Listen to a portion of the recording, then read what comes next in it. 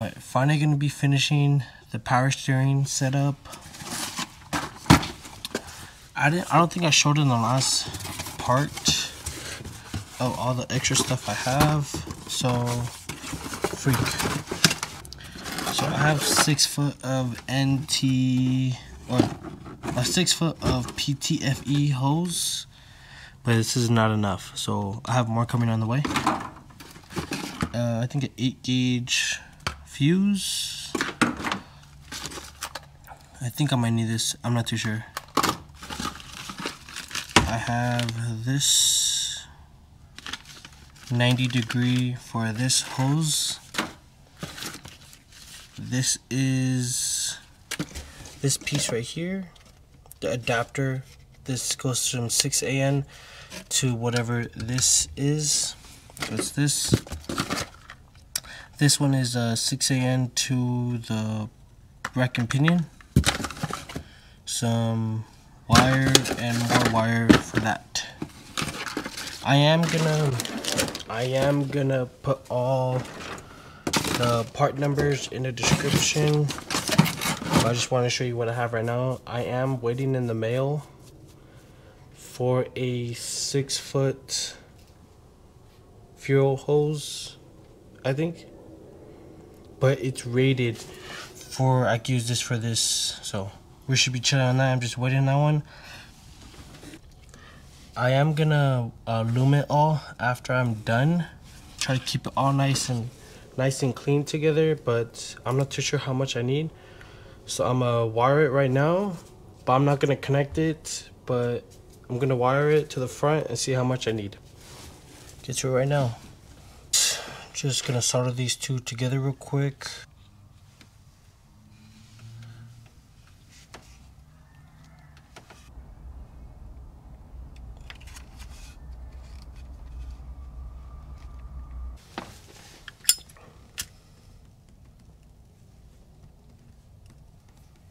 So the plan is, shoot. I'm gonna cover these 2 extra wires. I think these were for the something, I don't know what it was. But I'm just gonna loop them together like that and have them together. Loom them up and put them under the, try to put it under the carpet. But it's gonna have to split off because one's gonna go to the battery and one's gonna go to a 12-volt switch. Ignition, that's what I meant. Yeah, I'm gonna get on it right now. I got ground going to here, and I have these two. These have a 3 wire. There's 2 of them twisted together, and that last one is going to a 12-volt switch. So the 2 wire, I plugged them up. They don't have nothing to do. They don't work for this kind of setup. So that single wire, I have it all the way loomed up to the front with the 16 gauge wire, and I'll show you right now. Alright, I have it ran under the seat and the carpet, but you can see it right here. This is it. This is the 8 gauge for the battery, and I have a 16 gauge in there for the to turn it on and off. And it splits up here. See, you can see the battery going to the front, and right here is the 16 gauge, and it's going, and that 16 gauge is going to my cigarette lighter. My cigarette lighter is a 2 wire connection. It's one, the power is yellow and the ground is black. So I just cut the yellow, wired it to that 16 gauge that goes all the way to the back, and when I turn on the key, it turns on.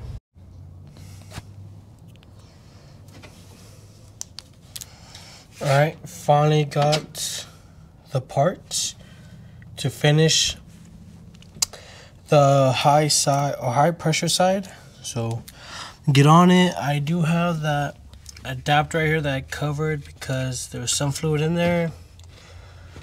But I'm gonna run this one. This is 6 feet.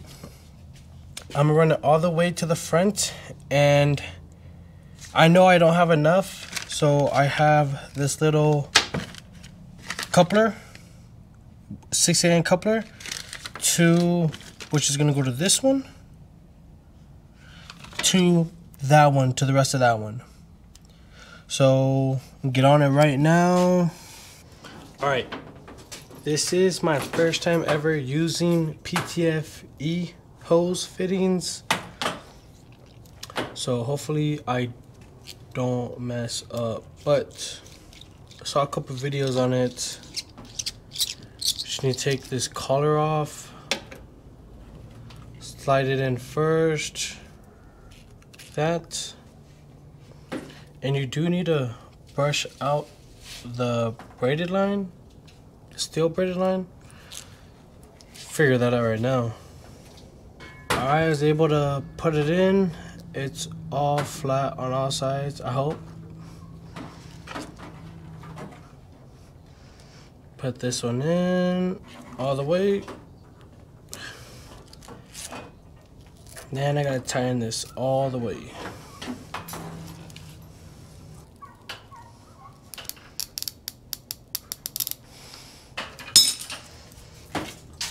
Alright, got it pretty tight. I can't pull on it. Hopefully it doesn't burst. Praying. Alright, I have the new hose already on. I just snugged it up because I'm not too sure how it's supposed to be. I have it ran to the front. Alright, it's gonna be like this for a little while.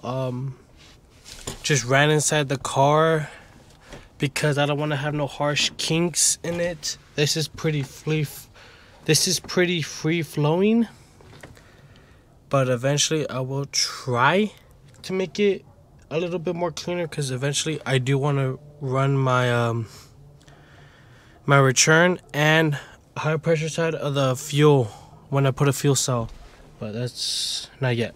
I just don't want to have like 4 6AN hoses just in the inside looking weird, but yeah, I really don't want to have the hose ran under the car because the car is low, kind of low, and I do want to go just a little bit lower. So I really want to try to eliminate all hoses under the car. I think the only things are the brake. I don't know what I'm gonna do about the brakes, the brake lines, but I know for power steering and eventually the fuel hoses are gonna be ran inside the car. This is the adapter for the high pressure side. I have an extra EK subframe and it's gonna go right here. I already took it off just to test it out, but just to make sure you put that washer too before. I just want to show you guys how it looks outside the car because it's really compact on the inside or under the car. So I have an adapter to go to that little hard line that goes from this rack and pinion to a 6AN. Then I have a 90-degree. So right now I'm gonna loosen it up, take it all out. I'm gonna clean it up first actually, then take it out. But this is the hardest part, I feel like, because I really don't want to drop the subframe to make sure it's like tight. So figure it out.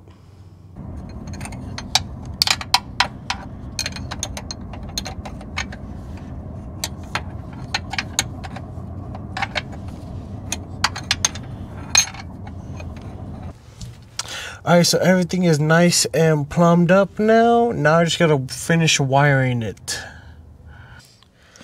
I also made sure all of this was tight too.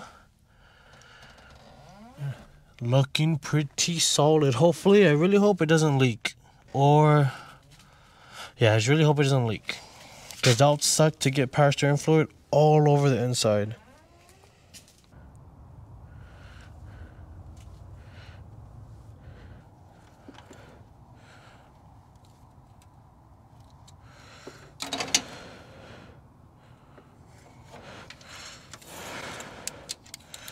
Boom. Now, got a fuse. Now I'm gonna fill her up. Show y'all a trick. I poured a good amount. I already poured 1 quart of this. Shoot, you can't even see it. All right, I'm gonna stick with this one. It was kind of pricey, but it was, I had to do it. All the other ones says do not use with Honda or Acura. I thought I was gonna spend max 20 bucks, but ended up spending like $40. These are like $18 each. But you gotta do what you gotta do. So 1 is good amount. Maybe you got like a 1.5 quart would be good. But I'll show you this right here. Little trick. See that? You get a little light and you point it in there. You can see how much you have in there. So the dark part is the fluid. I'm just under a minimum, so I'm about to put some in right now.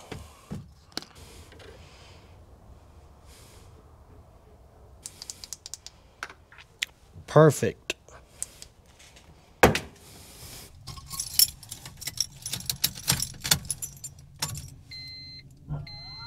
Oh! You can hear it in the back. It's pretty loud.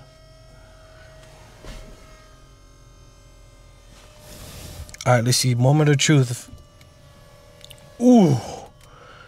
Ooh. You still need just a little bit of force, but this is way much better. I couldn't do this flat.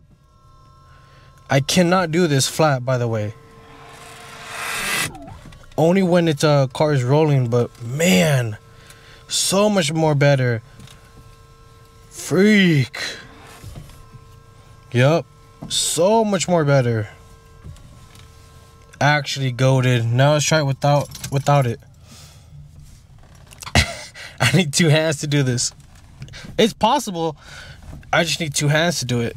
I've been driving like this for like the last 2 years, but now let's try it again. Boom. That's what's up. Actually goated. Alright, so the power steering line was leaking just a little bit. I had to take it apart.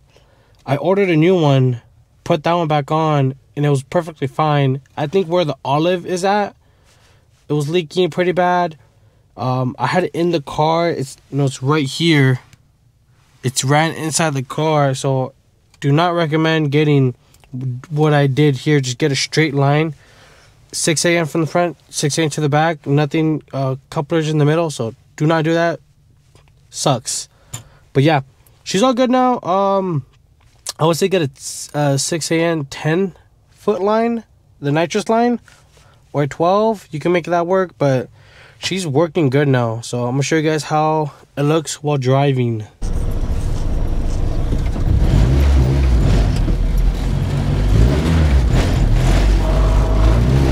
One hand. I'm gonna show you guys U-turn one hand right here.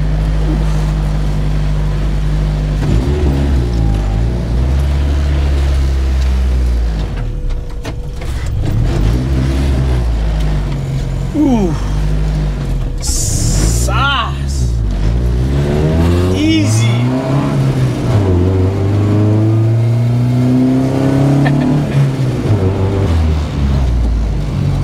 Gonna start doing U-turns whenever I can now, finally. Boom.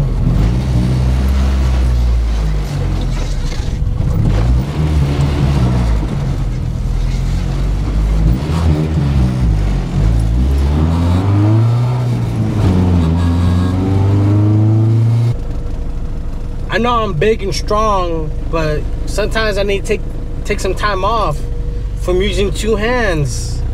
Just trying to turn the car in the parking lot, but it is worth it. Honestly, it came around from like probably around $300.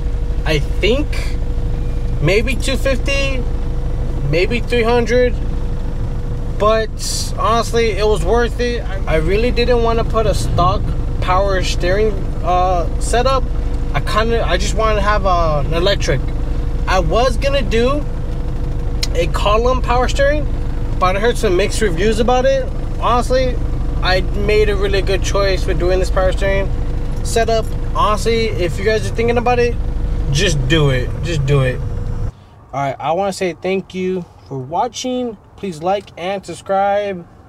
Hopefully soon start cooking some other stuff up, to be honest. But stay tuned. Bye.